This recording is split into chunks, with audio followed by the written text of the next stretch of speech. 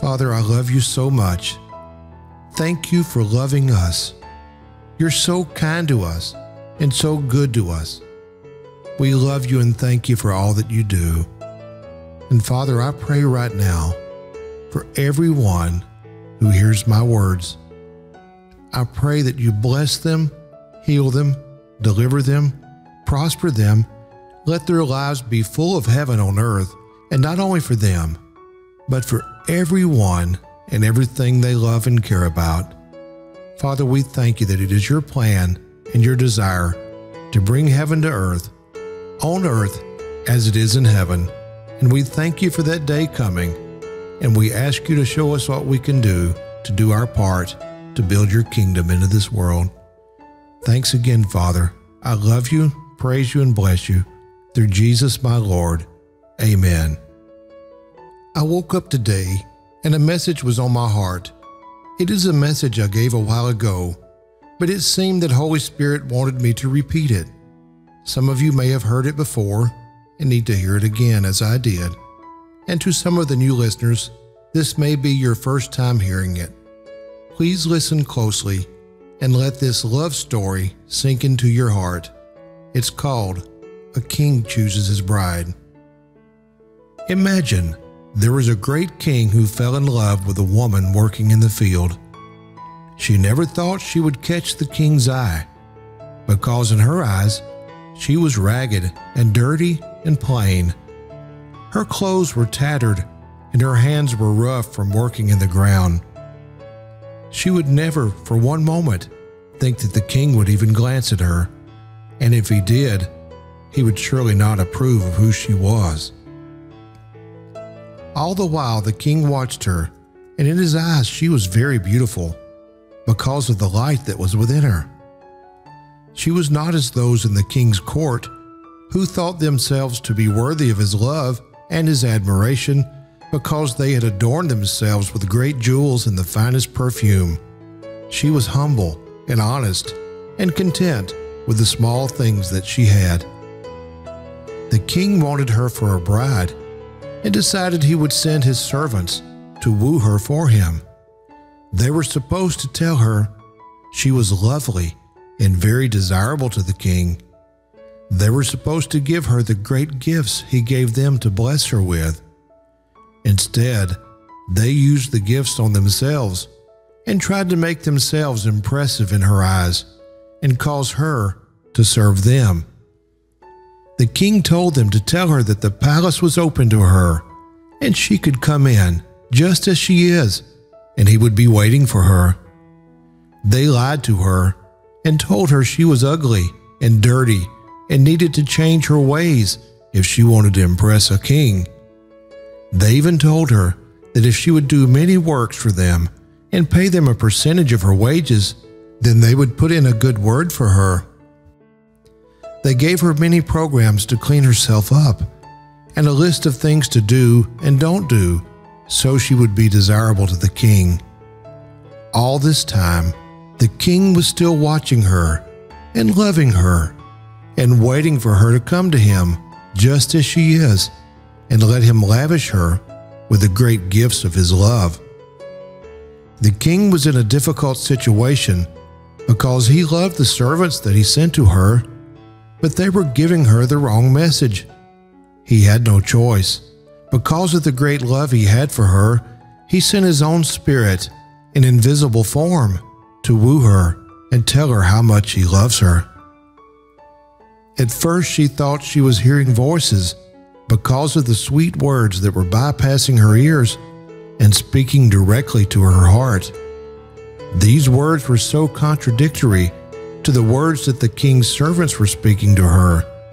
These words told her that she was beautiful just as she is, and that she doesn't need the rules and regulations given by the king's servants. All she has to do is surrender to the king's love and fall in love with him. Finally, it was too much.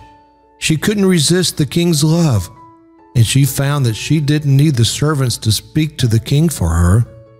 She discovered that she could talk to him, and he would respond to her with a tender voice filled with gracious words. He loves her so much that he hears her thoughts and her wishes, and even her whispers are like shouts to him.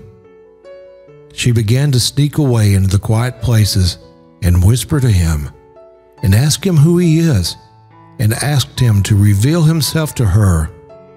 She loved talking directly to him because his words were like honey, unlike the words of his servants who had not obeyed the king's instructions to share his love with her. She found that as she got into the quiet places, he caused her eyes to open, and she could behold the king in visions and dreams. Then one day, while praying, he appeared right in front of her. He told her of his great love for her face to face, and told her that she was beautiful and precious in his eyes. He revealed to her who she was by letting her see herself through his own eyes. Suddenly, her life was changed. She was filled with joy and couldn't keep her feet still because they would not stop dancing. She couldn't help but sing, and her songs filled the earth until everyone knew that the king was in love with her and had chosen and blessed her. The king told her there would be a wedding soon. He had to remain at the palace for just a short time longer, and soon he would come for her.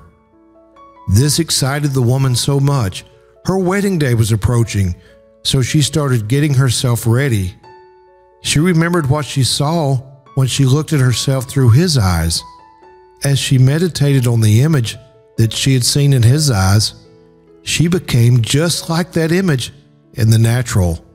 No more was she plain or dirty, but she was dressed in white and covered with glory and with the fragrance of heaven. The whole earth admired her, and because of her beauty, multitudes of people called upon and worshiped the king, and they were sent invitations to the wedding. Some of the servants who had misled her repented to the king, and they were given permission to help her get ready for her wedding. They finally saw what the king saw in her, and they were sorry that they'd ever hurt her. So now, my beloved, do you see how you are loved? You are the perfect bride for my son. You have had his heart and his attention from the start.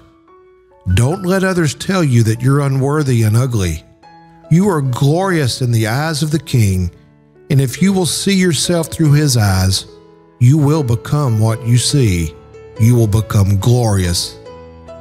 There is a great wedding plan, and we will spare no expense. The king will come for you on a great white horse. He will be clothed in glory and honor, and there will be a procession of millions who will sing and play music and rejoice, and there will be great joy throughout the entire kingdom. The king will take you as his bride forever, and you will forget how it ever felt to be alone. You will be given a palace and gardens and a life fit for a queen. You will become glorious as you give your hearts to the king, and his love will be yours forever and ever. So rejoice and lift up your hearts and your praises unto your king. Shout out loud and proclaim your love for your king. He has proclaimed his love for you, and he will proclaim it forever and ever. Put aside the awful things that have been spoken about you, and listen to the voice of my spirit telling you who you really are. You are glorious, my people, and that glory will be revealed to the earth soon. Rest in my love for you and relax and enjoy the gifts bestowed upon you.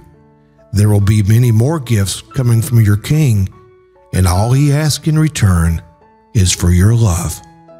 Will you give your heart to him today? I sure hope you're encouraged by these words. Until next time, grow rich in his grace.